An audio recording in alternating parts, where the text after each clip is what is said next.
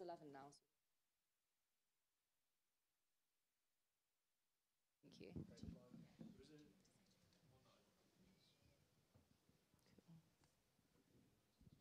We'll still just give it another couple minutes. Just a couple minutes, see if anyone else is joining, and then we'll get started. Yay. Need the energy, it's a Monday morning. Yeah. When I say cost of, you say living. This is what I need. This is what I need you guys. If people don't participate, I will do stand-up. And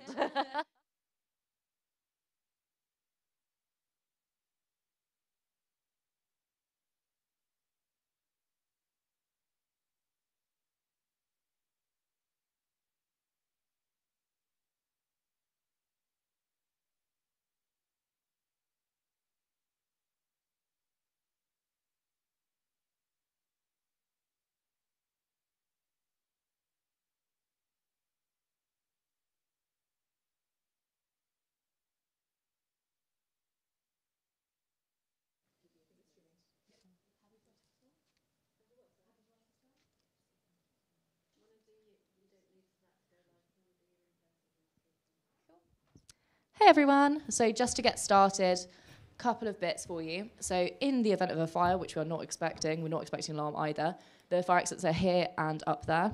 There are also toilets if you head through this way. What else do I need to tell you? Pritchett's Road is the fire assembly point, but just follow us, we'll get you out safely. Cool, nothing else? All good. All ready to go then? Mm-hmm.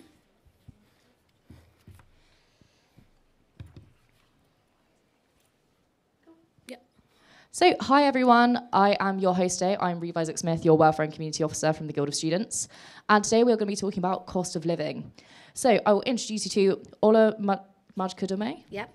So sorry. Who is the founder of All Things Money. The pronouns that you use are she, her. I also use pronouns as she, her. Just to get us kicked off, we're going to have something called a Slido throughout. And in the Slido, that's how you're going to interact and ask questions. Then I'll read them out, and then Ola will respond. Just remember to be kind always, and for the people that are joining from home, you can also interact in that way as well. Amazing. Cool. Take it away. Brilliant. So, like Reeve kindly mentioned, my name is Ola, and I am going to be talking to you guys here and at home on how you guys can navigate the current cost of living crisis. So I don't know about you guys, but I've definitely noticed the cost of living on the rise. My grocery shop is no longer £15, it's probably about 30 or so. So, you know, we can really see how much the cost of living is really impacting on all of us. So hopefully today's talk can share some tidbits on how you can budget, save, and hopefully make some extra cash as well. So, like Reeve kindly mentioned, my name is Olamide Majekodunmi, and I am the founder of All Things Money. So, All Things Money is a personal finance platform that teaches young adults how to manage their finances effectively. So, I cover a wide range of personal finance topics from budgeting and saving, investing, mortgages, and everything else in between. Basically, everything we're not taught about at school. And the community is now grown over 21,000 people, which is very exciting. And yeah. So let's get started with budgeting. So when it comes to navigating the cost of living crisis, I think it's always really, really important that we get started with a budget, because a budget is perfect to get you guys to know where you are at financially. So you want to know if you're struggling, if you're in a great position, etc., etc. So budget is really important. So I'm going to start with the question with you guys, putting you on the spot. What is a budget? Anyone want to guess?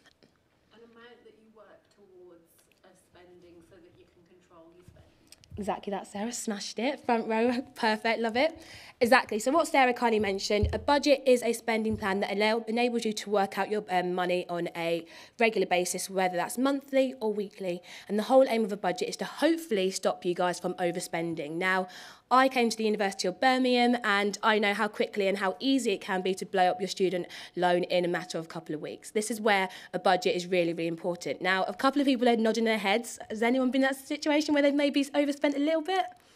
Yep, a couple of nods. Don't worry, we're all human. It does happen sometimes. And again, this is why we're here to talk about budgeting. So again, a budget, why is it important? So budget is really crucial because it allows us to track our spending, review where our money is going, especially, like I said, when you're not sure how all of a sudden you're left with 5p by the end of the month. And it also allows you to adjust your spending habits. So again, having that budget allows you to see where your money has gone and hopefully allow you to adjust your spending habits for the next month or the months after. So again, it's really important to have that budget. Now, there are a number of different budgeting methods out there, including the 50-30-20 budgeting method, 80-20, traditional budgeting, reverse budgeting, and envelope budgeting. Now, has anyone heard of those budgeting methods before? One shake of the head. You have? Have you guys over there? A couple of nods? Yeah? Somewhat. So today in this session, I'll be covering 2 budgeting methods to help you guys budget your money effectively, especially if you're someone that's expecting a student loan or if you have a part-time job as well. Hopefully these 2 budgeting methods will help you manage your finances effectively. So I'm going to start with the traditional budgeting method first. Now, has anyone heard of this budgeting method before? No? No, perfect. At least you guys are definitely going to be learning something new today. So the aim of the traditional budgeting method is to work out your income, deduct your expenses to hopefully be left with some disposable income. So your income can be consist of your student loans. So if you're getting a student loan from student finance, if you have side hustles at university, that will count towards your income. And again, if you have a business, then your business profits count towards your income as well. Now, your expenses are made up of all the fun adulting things, such as your rent, your bills, your monthly subscription. So if you're maybe a member at the gym, if you have Spotify, Netflix, etc., you want to make sure you're listing them all down. And then also, if you have any credit card debt or if you have any any loans addition to your student loan, you want to make sure that's accounted for as well. And hopefully, you want to deduct your expenses from your income to be left with some disposable income. So your disposable income is money that you're left with to spend, save, invest, or anything else you want to kind of spend your money on. So again, this budgeting method is perfect, especially for someone that has student loan instalments that comes in every term, for example. Again, this can allow you to work out how much you're left with to play. So let's give it a try. So we could start with income of £1,500. Your expenses might be £750. Again, that's consisting of your rent, especially maybe if you're living in good old Selly Oak, any bills, and if you have any additional expenses coming out. And then you'd be left with £750 disposable income. So again, if you're receiving a monthly income, if you're receiving student loan instalments, this method can be perfect for that. And for me, I use this method whilst at university. And what I would do is break whatever I had left over as my disposable income and divide that by the number of weeks in the semester. So again, that gave me a weekly budget. So I knew how much I could spend on a weekly basis rather than trying to make sure that great old lump sum tried to stretch over a couple of months, but having a weekly budget is quite handy as well. So with the £750, I can divide that by, let's say if it's just a monthly income, I can divide that by 4 weeks, and I think it's around like 80 quid a week or so. So again, it makes your money a little bit more manageable. So next up, we have the 50-30-20 budgeting method. Now, who's heard of this budgeting method? Sarah has. Anyone else? No? Okay, so we're going to break this one down. And again, the 50-30-20 budgeting method is a great alternative budgeting method. Again, if you're maybe given a lump sum of your student loan. So the aim of this budgeting method is that 50% of your income or your student loan goes towards your needs. So again, that's your rent and your bills.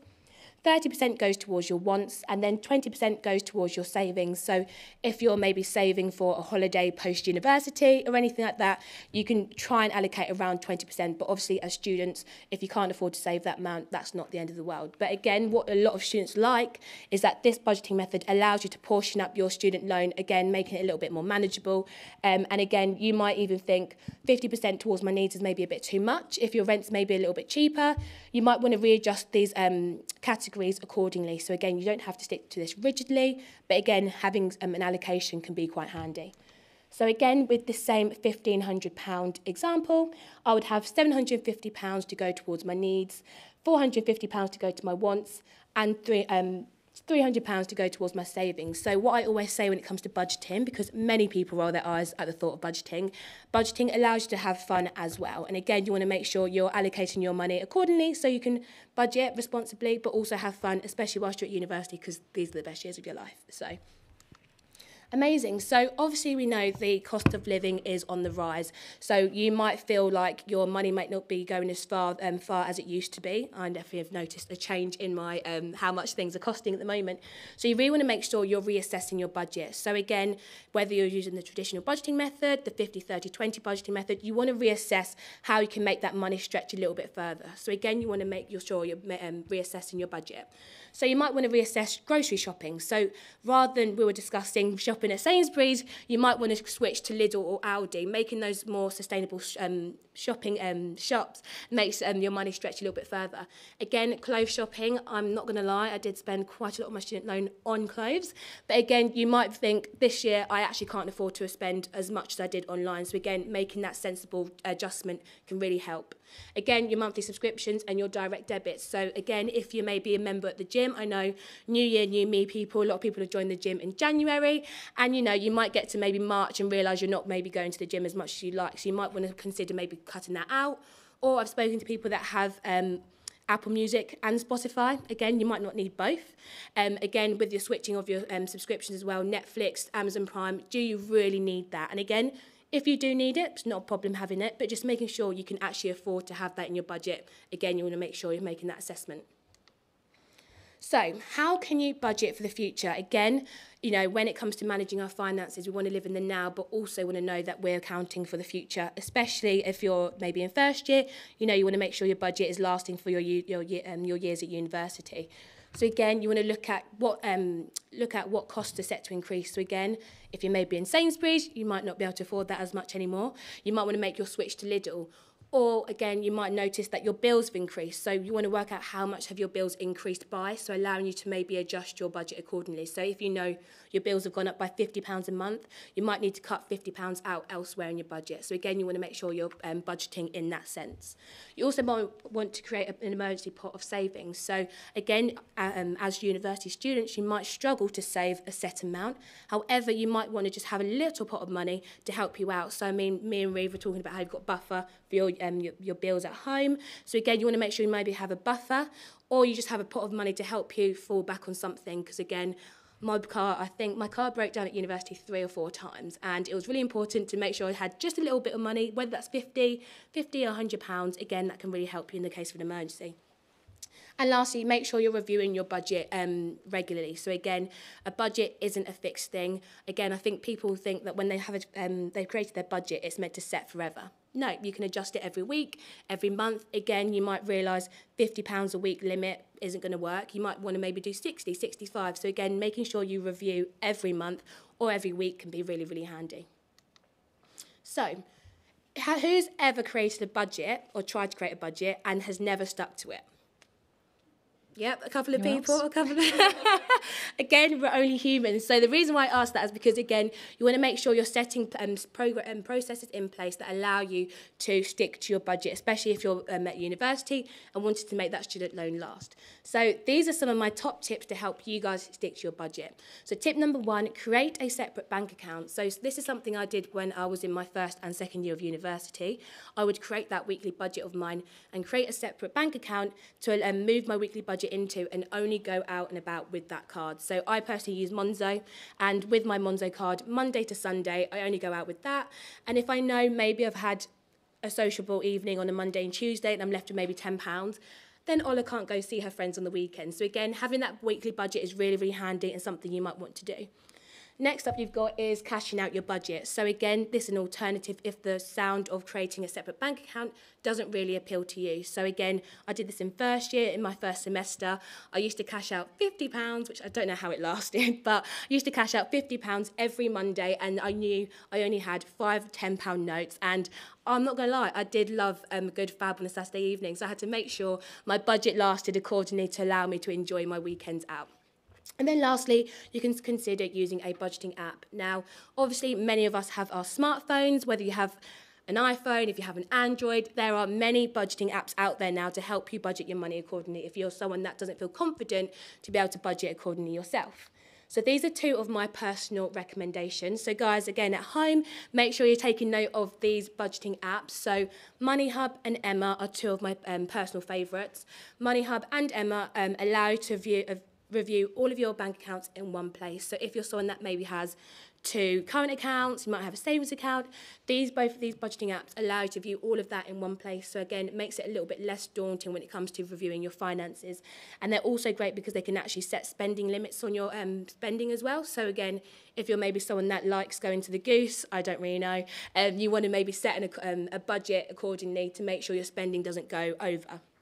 So yeah, make sure you take a note of these apps. So let's talk about savings. Now, I am aware that some of you guys in the audience and at home are university students, so don't feel put on the spot with this question, but does anyone here currently have a pot of savings? Oh yeah, we've got a couple of hands. Amazing. Now, the reason why I asked that is because, as we know, we are in this cost of living crisis. I feel like everyone makes that very known and very clear. So again, it's really important that we have an emergency pot of money, no matter how much that is, to allow you to just fall back on in the event of an emergency. So again, that might be job loss, unexpected travel, car expenses, retirement, etc., etc. It's really important to have something put aside. So like I mentioned, my car broke down 3 or 4 times. A new car battery cost me £100. It's very painful, very expensive. So again, just knowing I had a pot of money that I could fall back on was really, really handy, especially when we already know university can be quite financially tough. It can be quite strained. Just knowing you have something to fall back on can be really, really handy. So how much should you save? And this is the question I get asked about quite a lot. And again, as a university student, don't stress if you can't currently save at this amount, but you want to try and aim for around 10 to 20% of your income if you're working a part-time job, or if you've got a student loan, if you can afford to try and save that amount, that is great. But again, ideally, you just want as much saved as possible should anything happen. So whether that's £5 a week, £10 a month, whatever it is, your future self will love you for it. So please don't overcomplicate the thought of savings. I feel like young people especially, we assume that we have to have tens of thousands of pounds saved up towards a house, etc., etc. But even if, you know, my cost of the train coming up to Birmingham was 40 quid, I know there's many times last minute I had to jump on the train home. Just having £40 saved up, again, can really, really help you. So I've got a few money saving tips for you guys whilst you're here at university to help you guys make the money stretch a little bit further. So take advantage of discount codes. So again, this is really, really important especially if you're like an online shopper, like I was at university. You really want to make sure you're making your money stretch that little bit further. So using websites such as voucher codes, Groupon, they're really great websites that allow you to get discounted discount codes for certain retailers. And then another one of my favourites that you guys need to download is a Google Chrome browser extension called Honey. Now, Honey is definitely my best friend now. When you're shopping online, so let's say, for example, I might be doing a shop on ASOS, Honey will scour the internet for a valid discount code and will apply it to your basket. So again, allowing you to take advantage of extra discount codes for your shop. So again, that can be whether you're shopping online for clothes, if you're shopping online for insurance, especially contents insurance in your student house. Again, make sure you're using these voucher codes, these discount codes. Next up, utilise cashback websites. Now, who uses cashback? Oh, we've got one hand. Amazing. Anyone else? No? Amazing. So utilising cashback websites is crucial now. Again, one of my personal favourites, because using cashback websites allows you to earn a certain percentage of your money back on your shopping. So again, a lot of people tend to think that websites such as Top Cashback and Quidco are scams. It might be too good to be true, but they are tried and tested by yours truly, and I can honestly vouch for these 2 websites because, again, they allow you to earn money back. So, for example, I purchased my mum's Christmas present via Virgin Experience Days, but I used Top Cashback and got £18 back. So, again, it allows you to save that extra cash. I went on holiday to Lisbon last year, £81 saved from my Top Cashback account, and that paid for my flights to Lisbon. So, again, guys, if you're not already using cashback websites, make sure you do. So again, as well, checking comparison websites. This is really, really important, again, because comparison websites allow you to find the best deals on whether you're looking for your car insurance, if you're looking for, car insurance, if you're looking for a new car, things like that. Comparison websites are great, even if you're looking for the best savings accounts on the market. These will give you the best the best information for you, and again, allowing you to save that money. So if you're looking for maybe contents insurance, things like that, make sure you're using comparison websites. My personal favourites are supermarket.co.uk and money.co.uk as well. They're great if you haven't already used them. And again, be supermarket savvy. So again, I know we've touched on, shopping in Sainsbury's or Waitrose versus Lidl and Aldi. If you can, you want to try and go to those supermarkets that might be a little bit more affordable, especially as a student. Again, there's there's apps as well, such as ShopMeum and Olio, that also allow you to take advantage of discounted food as well in supermarkets. So I think my friend the other day used the app ShopMeum and got free porridge for a week. So again, that's really, really handy. Again, as university students, we want to make sure we're not spending money unnecessarily. So again, that's really handy. And Olio as well is another great place to try and find discounted food.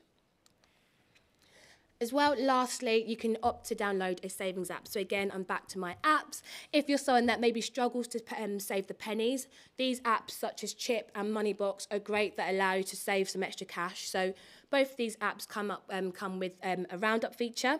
So how I talked about how you don't necessarily need thousands of pounds saved up, but this roundup feature essentially rounds up your shopping to the nearest pound and puts that extra penny into your savings pot. So again, I can maybe do a shop at Boots, and my shop might come up to £4.50. Money Hub will round my spending up to £5 and put the 50p into a savings pot. So again, allowing to save that extra spare change is really handy. And both of them again allow you to open up multiple savings pots. So if you're maybe saving for a new car and a holiday, you can have 2 separate savings pots to save accordingly. Amazing. Now, let's make some extra cash. Has anyone got a side hustle? Oh, got a side... Would you mind sharing? Yeah, oh, okay. Love that. Anyone else? Yep. Selling crochet items. Oh, I love that. My sister used to do something like that, and I love that. Very creative. So the reason why I asked that again is because now we're seeing the cost of living going up. We might not necessarily see, our income increasing, or our student loan may not have increased either to accustom inflation. So again, we want to try and find creative ways of increasing our income to make sure we can kind of cushion that increase in spending. So again, I'm going to share some tips on how you guys can make some extra cash whilst at university. Amazing.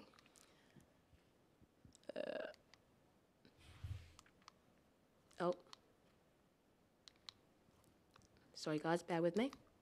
There we go. So you can firstly start with starting a blog. So maybe if you're someone that is creative, loves writing, you can create a blog to make some extra income. So one way you can do that is by creating a website or a blog site and creating content on something that you love.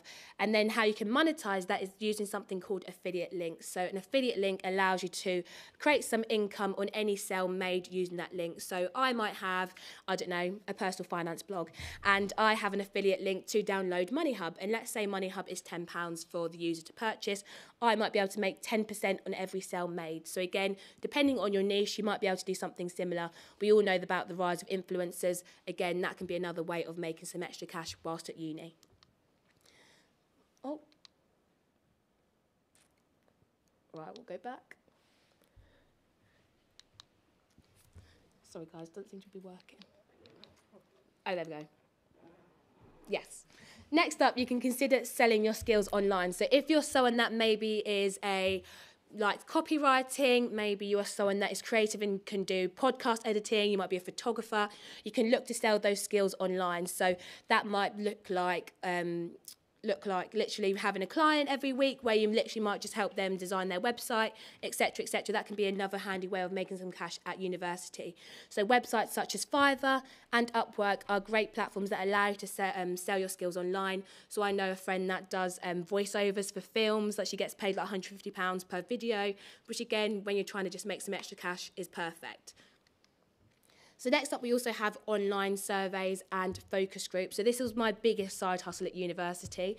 If you have the spare time, you can consider taking part in online surveys and focus groups to make extra cash. So whilst I was at university, I used to make an extra £100 or £150 a month, every month just doing online surveys. So yes, I spent a lot of time online when I should have been at my lectures, but it really was handy to allow me to make some extra cash. So websites such as Prolific, YouGov, Angelfish, user testing. Those websites are really great. So make sure you take a note of them if you have some spare time to take part in these. One of my friends got paid £500 to do a focus group on the use of glasses and contact lenses. So again, really easy cash and very handy if you're someone at university. Next up, you can consider selling unwanted clothes and items. So again, this was my main side hustle when I was in sixth form. So if you have unwanted items and clothes that you no longer wear or use, that can be a great way of making some extra cash at university. So again, I'm sure you guys have heard of these websites, but eBay, Vinted, Depop, Facebook Marketplace, they're great places that allow you to sell your items and again, make some extra cash. The saying goes, one man's trash is another man's treasure. So again, make sure you're utilising that, especially whilst at university, because I know how easy it can be to accumulate things you no longer need. There we go. And lastly, if you want to or feel confident enough, you can invest in the stock market. Now, this can be a great way of making some extra passive income. Obviously, it depends on how much disposable income you have available to play with at university. But if you feel confident enough, investing in the stock market can be another great way of making some extra cash. Amazing. And lastly, like we all know, the cost of living crisis is quite tough. And, especially as a student, when you've already got pennies to play with, you can find yourself really struggling financially. So if you're someone that is struggling financially, please make sure you're reaching out to support, whether that's either at university or there's organisations like the ones listed above where you can actually reach out for impartial, free advice. So again, please don't suffer in silence, and that's probably one of the biggest takeaways I want you guys to take away today, because we all know how tough these times are at the moment. So yeah, those organisations are great, as well as the university. Amazing. So hopefully you guys have a few questions. You can use the Slido here to take part, and hopefully Reeve will help me read out any questions. Cool. Can I get a round of applause for Ola, please? Thank you so much. So well done. Okay, so I'll give you a few seconds or a few minutes to start writing up your questions if you would like to. We have a few questions already on my screen, so I'm going to get started with them. So take your time with the ones that you're asking and carry on as we go. Are you ready for some questions? Would you like to take a seat or would you like to stand? I'll stand. Okay. Question number one. Mm-hmm. What method of budgeting do you think might be beneficial for students who would be earning around £100 for part-time work? Oh, that's a good question. I think if you're earning like a set income, then I think it can be quite handy having maybe, to be fair, I think it very much depends on whether or not what you prefer to use. So the 50-30-20 method can be quite handy because you have £100 to play with. You might go 50%, which is £50 in the needs file, £20 goes into savings, £30 goes into your wants. So that can be quite handy. Or if that doesn't work for you, then the traditional budgeting method can also help too. Cool, thank you very much. Okay, next one up is, are the budgeting apps that you have referred to free to use? Yes, they are. Cool, they are definitely free. I'm definitely downloading them as soon as we leave here. How could you earn money from just blogging? So just blogging, so like I mentioned, the affiliate links is one way you can monetize your platform. So what you want to do is obviously make sure you've got like a good online following, or if it's a website, you want to make sure you've got traffic directed to your blog site, so people can click on these affiliate links and then do the process of shopping XYZ. Or you can work with brands. That's another way that people like to monetize their blogs. So there's many ways you can monetize your blog. You just have to make sure you have enough time to devote to it. Awesome. Did anyone else know about affiliate links before? No. I did not. It's very interesting. Cool, thank you very much. Okay, does opening a savings account affect your credit score? That's a good question. No, it doesn't. Nice and easy, simple answer. Do you have any tips on starting blogs or podcasts to earn extra money? Good question. So yeah, when it comes to starting a blog or a podcast, I think it's really important that one, you speak, it's about a niche or an interest that you genuinely love. And I think when you're starting a blog or a podcast, you need to make sure that you're happy to start that and do it happily for free, because obviously you don't monetize from day one or overnight. So you want to make sure you're happy to do that for free. And then once you do, obviously, hopefully you'll be able to grow that following, grow that online traffic, and then hopefully monetize from that. So yeah, definitely make sure you love what you're talking about on there. Fantastic. That's definitely a good tip. Okay, we've got lots more questions. They're still coming in. Keep them rolling. Keep them rolling. How do I avoid going into debt if I invest in the stock market? How do you avoid? Okay, so when it comes to investing in the stock market, the way to avoid falling into debt is to use your disposable income. So if you're looking to invest in the stock market, make sure you're using your own cash rather than, you know, credit cards or loans or debt to fund that investing lifestyle. So to avoid getting into debt, make sure you have the spare cash available. And I always say, if you're looking to start investing, make sure you invest money you don't particularly mind losing, because again, you don't want to end up falling in debt and then have no savings because you invested all your savings into the stock market. I don't advise doing that. Yeah, definitely a good one to keep in mind. I also appreciate if you don't know the answers to some of these, because some of them are quite specific. When should I get a credit card? So I assume, if you're already a student, should you have one whilst you're at uni? Should you get one immediately after? When's the best time? Okay, so I can't give advice on when or not you should get a credit card, but what I think about first before applying for a credit card, especially at university, if you really need one at uni, because it can be quite easy to fall into that cycle of using that credit card and maybe you might not be able to afford to pay it back. So I probably would stay clear of it whilst you're at university. But if you just graduated and you maybe want to improve your credit score, then getting a credit card could be a great idea. But you just need to make sure you're using it wisely and effectively to avoid falling into a debt trap. So what I mean by that is making sure you spend a little bit but pay it off in full every month to avoid any interest charges. Yep, definitely. What is cashback? Cashback. Could you explain it, Okay, please? so what I mentioned with cashback with the websites is that when you're using cashback or cashback websites, what you do is you will go find a retailer. So you might have, let's say, ASOS is my easiest one that always comes to mind. You'll go on Top Cashback, click on ASOS, do your shopping as normal. You don't have to pay anything for your membership or anything. Purchase your shopping on ASOS, and let's say, for example, Top Cashback might be offering 5% cashback on any shops purchases made on ASOS. You'll get 5% back on anything you spent on the website. So that's your cash back. So again, earning a percentage of your money that you would have spent anyway without the cash back. Stunning. Thanks so much. Also, if anyone has any follow-up questions, please feel free to put them in the chat. Equally, if we're going too quickly or anything like that, or using words that you don't quite understand, feel free to just let us know. Cool. This might be a bit specific, but what stock would you recommend investing in? Oh, sadly, I can't advise on that. Sorry, I have to do a bit more research for that one, I'm afraid. Do you think the envelope method of budgeting is useful? And do you want to give a bit more insight into the envelope method? So the envelope budgeting method is essentially where you cash out. So how we had the 50, 30, 20 budgeting method, the envelope budgeting method is very similar in the fact that you cash out your budget. So let's say you might have an envelope for your grocery shopping, an envelope for your bills, an envelope for your rent, and you put the cash in those envelopes. So again, that can be quite handy if maybe you're someone that tends to go over budget quite easily, especially when you're using your, your contactless card, because again, it's so frictionless. Using the envelope budgeting method can be quite handy because you have the cash instead. So knowing that, you know, that's your set amount for, let's say, grocery shopping. You know, when you're in Sainsbury's, you can only shop with 50 quid, and it makes you stick to your budget better because you're playing with cash. Yeah, fantastic. Thank you so much. Could I have a side hustle like being a content creator or being on Fiverr as an international student? I don't see why not, absolutely. So again, just making sure that you have the idea that you know you kind of want to, what you want to monetize. So let's say if you're using Fiverr, you just know what skill you're looking to sell. But yeah, absolutely shouldn't be an issue at all if you're an international student. Cool. And I will say, because sometimes based on, if you're an international student based on your visa, if you have any questions about your requirements, then you can reach out to the international student team, who can also advise you further if you need any more help with that.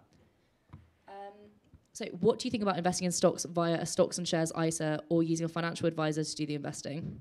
Good question. So if you're looking to invest in the stock market, then I recommend opening up a stocks and shares ISA. So what that is a tax-free wrapper that allows you to invest in the stock market tax-free. So you can invest up to £20,000 tax-free in the stock market. If you're someone that's completely new to investing, then you might want to look at getting a financial advisor. They can be quite expensive, so it's not something you have to do. But if you don't feel comfortable enough to do so, financial advisor can help you make the right investments. So again, answering that question on what I can invest in. Likewise, there are many apps now out there that allow you to invest in the stock market with as little as £1. So again, you can research into the different investing platforms that allow you to do that as well. Stunning. Okay, as a university student, you don't often have a salary job. So how do you budget for varying amounts of money each month? It's a really good question. That's a very good question. Let me think. Varying amounts of money each month. So I'll talk about how I kind of budgeted in my first year, because in my first year I didn't have a part-time job. So what I did was, again, worked out my student loan. So my student loan instalments came in every semester. So I had to, let's say for semester 1, my budget had to last from September through to out to December. What I would work out is how many weeks I had to cover with my student loan and account for the rent that was coming out as well. So again, having that weekly budget allowed me to budget accordingly. So just knowing that, I worked out how many months of rent I was going to have to pay, the bills I was going to have to pay, and divide that by the number of weeks. Again, it allowed me to have a weekly budget. That was really, really handy. Awesome. And as Ola said earlier, changing it if you need to. Yeah, exactly. So maybe one week you might, let's say in a dream world, you have £100 weekly budget. You might realise £100 is a bit too much, so you might actually cut that back and maybe just do £60 a week, or maybe £60 is a little bit too little. Then you want to maybe increase that. But again, if your student loan doesn't cover that, find creative ways to increase your income. Again, your university also have lots of jobs available as well, which people never take advantage of, as well as finding a part-time job outside of campus too. It's a good opportunity to also say about surveys and focus groups. Yeah. The university and the guild often have opportunities. There are opportunities available with the Guild of Students currently. So check your emails, because you can get paid to do some focus groups. Can you open an ISA as a permanent resident? As a permanent resident in the UK, I'm assuming, yes, you can. I love that you've got such quick answers. Thanks. Do you have to pay to be a member of the cashback websites? No. So with Top Cashback and Quidco, they're completely free to join. I would always be very sceptical of any other cashback websites outside of those two that are charging you to be a member, because you shouldn't have to be paying anything to be a member on these websites. They normally pay you a sign-up fee, a sign-up incentive. So I think Top Cashback at the moment is paying £10, £15 for people to sign up. So again, that's extra cash for you guys. Fantastic. And should giving to a charity be included in your expenses or as disposable income? Good question. I guess it depends on whether or not you're donating to charity every month. So if it's something you're paying every month, then I'd put it into your expenses because it's a fixed amount. But if it's just something, it's a one-off, or you just do it every other month or so, I might put it in my disposable income as well. Fantastic. Any more questions, keep them coming in. Remember, the code is up on the board. Yeah.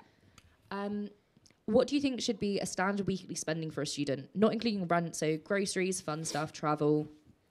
Oh, again, so I think that's a very hard question, because personal finance is personal to you. So it depends on, whether or not you're a very sociable person, whether or not you stay at home more. During my first year of uni, I lived off £50 a week, and that definitely won't be able to happen in this cost of living crisis now. But I think, again, just working out how much you can comfortably live off. So working out how much you actually spend going out. If it's too much, then you might want to cut back on it. But again, personal finance is personal, so I don't want to give a set amount. Yeah, no, very fair.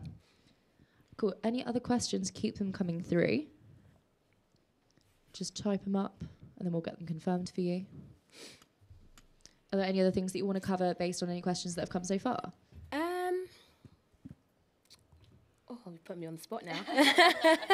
I think definitely when it comes to being at university, I think, we put a huge emphasis on, making sure, we make sure that, let me word this carefully. Sometimes we really stress about our finances at university. So I think it's really important that, we're having these open discussions like we are today, and just working out how we can best manage our finances that suit our needs. And obviously we all know, some people are on student loans, some people aren't. So again, making sure we just all know we're in such different places financially, and that isn't an issue either. So just knowing what works for you and sticking to that, I think is the best way to go about it at university.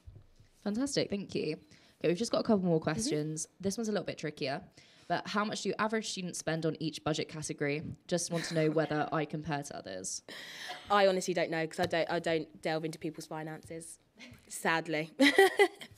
And I think can go back to what Ola has said, of just making sure that it is personal to you, and reviewing as needed. What's the one thing you wish you'd known when you were a student? Oh, one thing I wish I knew when I was a student. I'm going to have to think about this one. So far from what you said today, the cashback. Yeah, definitely the creative ways of making cash, and also how many opportunities there are at university to make money. So, there's so many jobs that my friends just utilise that so well on campus. And then also, like we touched on, there's so many ways that the university can help you financially as well. I think that needs to be shouted out a bit more, because I know some people really struggle financially. Making sure you utilise the university's help is really, really important, and there's no shame in seeking help at all. Fantastic. We'll just give one last opportunity for any last questions. So if anyone's got any, then just chuck them in the chat now. Have a bit of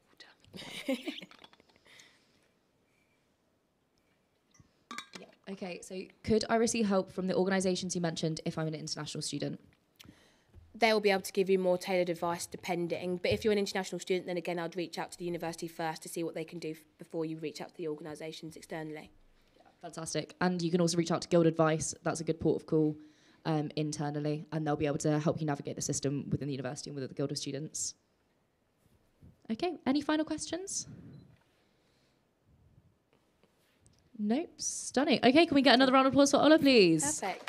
Let's see if it's going to work. One last slide.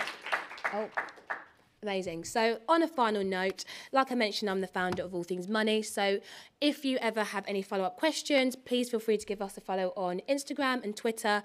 We share lots more tips when it comes to personal finances. We've also got a podcast as well, so feel free to check that out. I do cover a lot about how to manage your finances as a student. So yeah, please take stock of those episodes as well.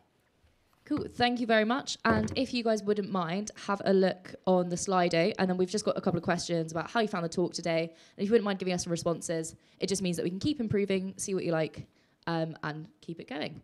But thank you all so much. Thank you for coming, and make sure to have a look at all of these places too. Thank you, everyone.